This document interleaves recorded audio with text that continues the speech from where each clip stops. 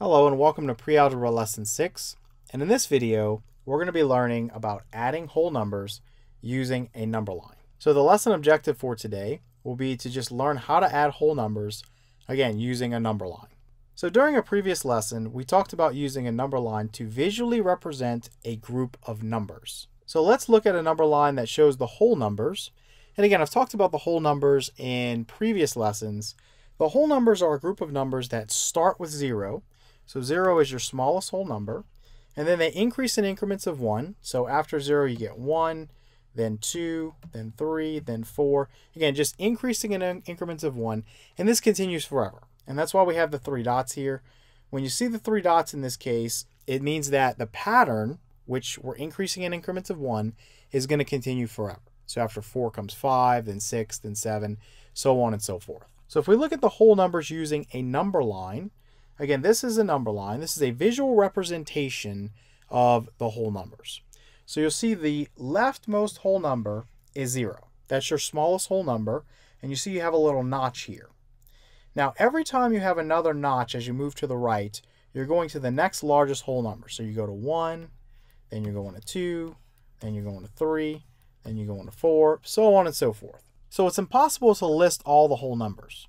So basically what we do is at some point we just stop, and it can be basically anywhere. I could have stopped this at 5. You just draw an arrow to say, hey, this is going to continue forever. Okay, so we can use the number line to visually show the addition of whole numbers. So this may seem like a trivial exercise, but it will help us a lot when we start working with integers. So this is going to seem kind of like it's a waste of time to you at first, but when you start working with integers, especially for the first few times that you work with integers, with addition and subtraction, it's a lot easier to start out doing it on a number line. And if you already had that experience doing it with whole numbers, it'll make it a little bit easier for you when you do it with integers. So how do we add whole numbers on a number line? Well, we start at the leftmost number. So for example, if you had 3 plus 7, you would start out at 3 on the number line, and then you move to the right by the number of units being added. So we're adding 7 to 3, so we would just move to the right by 7 units. It's actually very, very, very simple. So let's take a look at some examples now. We want to add 2 plus 6 using the number line. So the leftmost number, the 2, is where we're going to start on the number line. So we're just going to start right here. And then we're adding 6. Okay, we're adding 6. So I'm just going to go 6 units to the right, and I'll be at my answer. So I'm going to go 1, 2, 3, 4, 5, 6 units to the right. I'm at 8, so that is my answer. And all of us know at this point that 2 plus 6 is 8. So 2 plus 6 equals 8. It's just to get the practice of doing it on the number line. Okay, now we want to add 4 plus 7 using a number line. And so I have a number line that's a little bit larger. It's a little bit more crowded. But we can still find everything. We're adding 4 plus 7. So we're going to start at the leftmost number, or the 4. And that's going to be right here. This is your 4. And then you're adding 7. So we're just going to move 7 places to the right. So each notch is a place or increased by 1. So 1, 2, 3, 4, 5, 6, 7. So that's going to put us right here at 11. Okay, at 11. And again, we all know that 4 plus 7 is 11.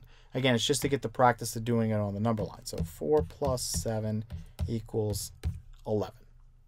Okay, now we want to add 6 plus 5 plus 1 using a number line. Although we're adding 3 numbers, the process is basically the same.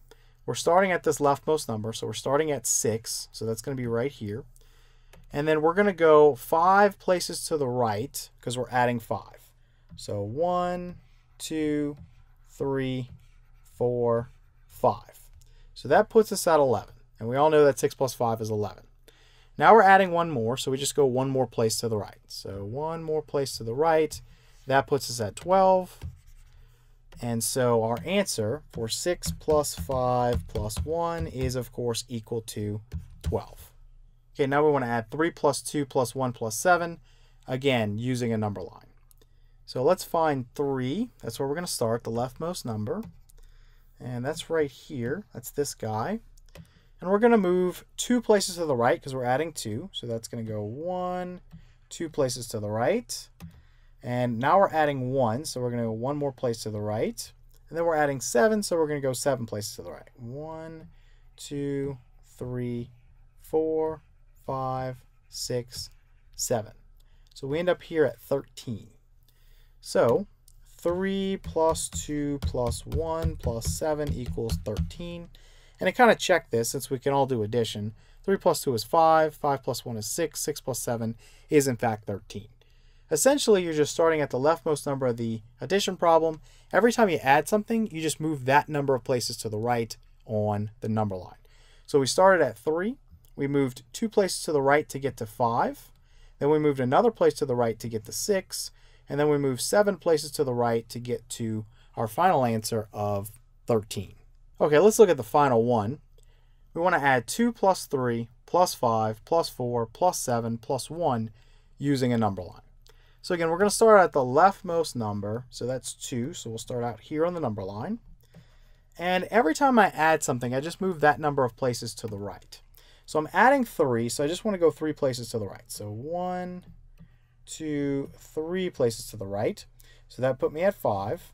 Then I'm adding 5, so I'm going 5 places to the right. Let me just change colors. So 1, 2, 3, 4, 5 places to the right. So that would put me at 10. Then I'm adding 4. So now I'm going to go 4 places to the right. So 1, 2, 3, 4 places to the right. That's going to put me at 14. I'm adding 7 to that. So that's going to put me 7 places to the right. 1, 2, 3, 4, 5, 6, 7 places to the right. That's going to put me at 21. And then lastly, I'm going to add 1 more to that. So that is going to put me at 22. So that's my final answer here. It's 22. So we have 2 plus 3 plus 5 plus 4 plus 7 plus 1. And the answer is 22. And to check that, just go through and do your addition. 2 plus 3 is 5. 5 plus 5 is 10. 10 plus 4 is 14. 14 plus 7 is 21. 21 plus 1 is 22. So again, adding whole numbers on a number line seems pretty trivial. It's actually very, very easy, but it's going to help us when we get to adding integers. And again, what we do is we start at the leftmost number of the addition problem on the number line, and then every time we add a number, we move to the right on the number line by that number of units.